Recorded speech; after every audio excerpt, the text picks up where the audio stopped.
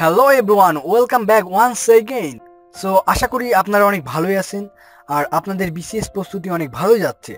আর আপনাদের বিসিএস প্রস্তুতিকে আরও শানিত করার জন্য আমাদের এই ক্ষুদ্র প্রচেষ্টা মাত্র। তো আজকে আমরা আলোচনা করব বিগত 27 বছরের ইতিহাসে বিসিএসে কম্পিউটার ও তথ্য প্রযুক্তি থেকে যে প্রশ্নগুলো এসেছে সেগুলো নিয়ে সংক্ষিপ্ত আলোচনা। তো চলুন আর কথা না বাড়িয়ে আজকের ভিডিওটি শুরু করি। তো আজকে আমাদের প্রথম যে প্রশ্নটি সেটা হচ্ছে কম্পিউটার আবিষ্কার করেন কে? কম্পিউটার আবিষ্কার করেন হাওয়ার্ড এইকিন। আর আধুনিক কম্পিউটারের জনক বলা হয় চার্লস ব্যাবেজকে। পৃথিবীতে প্রথম ল্যাপটপ কম্পিউটার প্রবর্তিত হয় কত সালে? পৃথিবীতে প্রথম ল্যাপটপ কম্পিউটার প্রবর্তিত হয় 1981 সালে। এপসন কোম্পানি এটা চালু করে।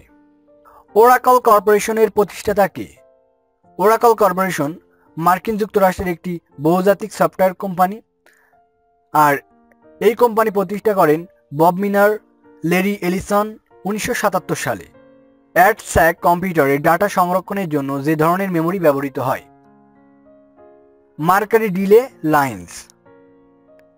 The term PC means personal computer. Laptop হলো এক ধরনের ছোট কম্পিউটার।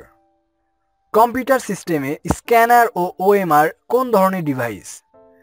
স্ক্যানার ও ওএমআর ইনপুট ডিভাইস। এছাড়া আরও কিছু ইনপুট ডিভাইস যেমন মাউস, কিবোর্ড, ওয়েবক্যাম সবগুলোই ইনপুট ডিভাইস। প্লটার যে ধরনের ডিভাইস?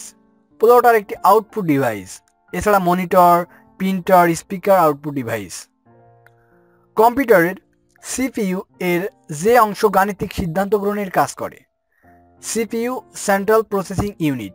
আর সিপিইউ এর তিনটি অংশ, একটা হচ্ছে এরিথমেটিক লজিক ইউনিট বা এএলইউ, নিয়ন্ত্রণ ইউনিট আর হচ্ছে রেজিস্টার ইউনিট। আর কম্পিউটারের সিপিইউ এর এরিথমেটিক লজিক ইউনিটটা গাণিতিক সিদ্ধান্ত গ্রহণের কাজ করে থাকে। এমআইসিআর এর পূর্ণরূপ কি? এমআইসিআর এর পূর্ণরূপ হচ্ছে ম্যাগনেটিক ইং ক্যারেক্টার রিকগনিশন বলা হয়, আবার রিডারও বলা হয়। সো দুইটাই পড়ে রাখবেন। এক ওয়ার্ড কত বিট বিশিষ্ট হয়? এক ওয়ার্ড 8 বিট বিশিষ্ট হয়ে থাকে। রম কি ধরনের মেমোরি? রম হচ্ছে নন ভোলাটাইল মেমোরি। 1 কিলোবাইট সমান কত বাইট? 1 কিলোবাইট সমান 1024 বাইট।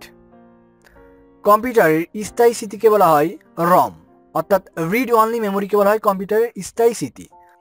প্রোগ্রাম থেকে কপি করা ডাটা জমা থাকে কোথায়? প্রোগ্রাম থেকে কপি করা ডাটা জমা থাকে র্যামে, অর্থাৎ র্যান্ডম অ্যাক্সেস মেমোরিতে জমা থাকে। কম্পিউটারের মূল মেমোরি তৈরি হয় কি দিয়ে? কম্পিউটারের মূল মেমোরি তৈরি হয় সিলিকন দিয়ে। কম্পিউটারের মেমোরি থেকে সংরক্ষিত ডাটা উত্তোলনের পদ্ধতিকে বলা হয় রিড। তারবিহীন দ্রুতগতির ইন্টারনেট সংযোগের জন্য উপযোগী WiMAX. Social networking site Twitter কত সালে প্রতিষ্ঠিত হয়? টুইটার প্রতিষ্ঠিত হয় 2006 সালে। ব্যাকআপ প্রোগ্রাম বলতে কি বোঝায়? ব্যাকআপ প্রোগ্রাম বলতে বোঝায় নির্ধারিত ফাইল কপি করা।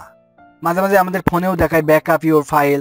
এটা হচ্ছে নির্ধারিত ফাইল কপি করে রাখা, যাতে আমাদের মূল ফাইল যদি নষ্ট হয়ে যায় সেক্ষেত্রে ব্যাকআপ ফাইল দ্বারা আমরা আমাদের আগের ফাইলগুলো ফিরে পেতে পারি।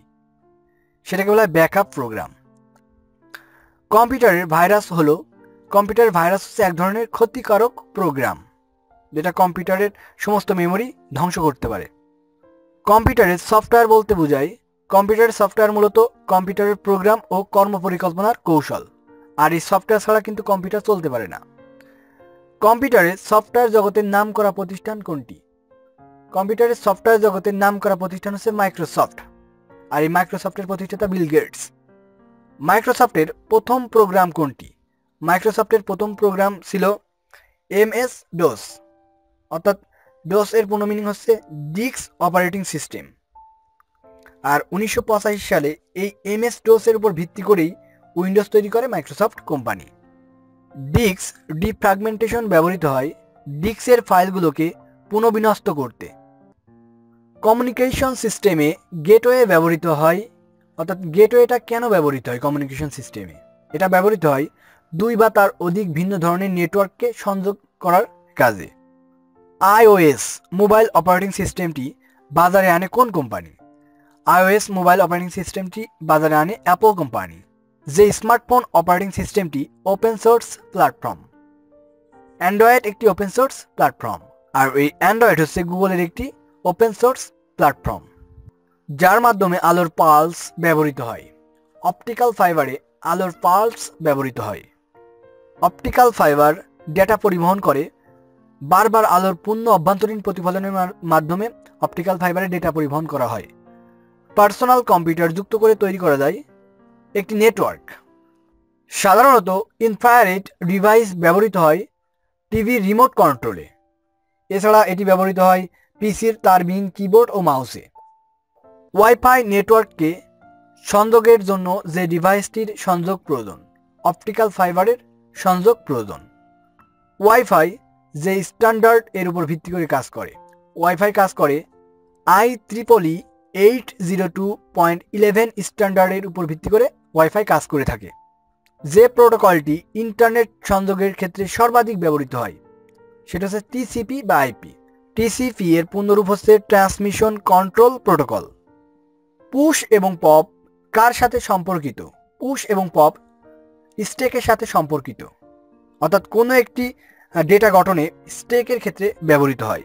আর স্ট্যাকের বিকল্প নাম লিফো, অর্থাৎ last in first out. TCP দিয়ে কি বোঝানো হয়? টিসিপি এর পূর্ণ মিনিং ট্রান্সমিশন কন্ট্রোল প্রোটোকল, আর এটি একটি ইন্টারনেট প্রোটোকল। কম্পিউটার নেটওয়ার্কে ওএসআই মডেলের স্তর কয়টি? ওএসআই অর্থাৎ ওপেন সিস্টেম ইন্টারকানেকশন, আর এই ওপেন সিস্টেম ইন্টারকানেকশন মডেলের স্তর হচ্ছে 7টি। ইমেইল গ্রহণ করার ক্ষেত্রে অধিক ব্যবহৃত প্রোটোকল কোনটি? ইমেইলের ক্ষেত্রে সবচেয়ে বেশি ব্যবহৃত হয় POP3 প্রোটোকল। মডেম এর মধ্যে থাকে একটি মডুলেটর ও একটি ডিমডুলেটর। ইন্টারনেটে প্রবেশ করা যায় না ওয়েব ব্রাউজার ছাড়া, অর্থাৎ আপনি ইন্টারনেটে প্রবেশ করতে চান সেক্ষেত্রে অবশ্যই আপনাকে ওয়েব ব্রাউজার লাগবে। ওয়েব ব্রাউজার ছাড়া আপনি ইন্টারনেটে প্রবেশ করতে পারবেন না। ইমেল আদান প্রদানে ব্যবহৃত SMTP এর পূর্ণরূপ কি? SMTP এর পূর্ণরূপ সিম্পল মেইল ট্রান্সফার প্রোটোকল। যে চিহ্নটি ইমেল ঠিকানায় অবশ্যই থাকবে, ইমেল ঠিকানায় @ চিহ্নটি কিন্তু সবসময় থাকে। সো সর্বশেষ আমরা দুইটি প্রশ্ন নিয়ে একটু ডিটেলস আলোচনা করব, যেমন অপটিক্যাল ফাইবার এবং ক্লাউড সার্ভার নিয়ে। সো প্রথমেই অপটিক্যাল ফাইবার কি? অপটিক্যাল ফাইবার হচ্ছে ভিন্ন প্রতিসরঙ্কের ডাই ইলেকট্রনিক পদার্থ দিয়ে তৈরি এক ধরনের সরু ও নমনীয় কাঁচতন্তুর আলোক নল, যা আলো নিবন্ধনকরণ ও পরিবহনে সক্ষম। সেটা হচ্ছে অপটিক্যাল ফাইবার। অপটিক্যাল ফাইবারের 3টি প্রধান অংশ থাকে, একটা হচ্ছে কোর, ক্লাডিং আর জ্যাকেট। আর এই অপটিক্যাল ফাইবারের এই প্রশ্নটি 31তম BCS এসেছে। তো বন্ধুরা, আজকে আমাদের সর্বশেষ যে প্রশ্নটি সেটা হচ্ছে ক্লাউড সার্ভার বিষয়ে।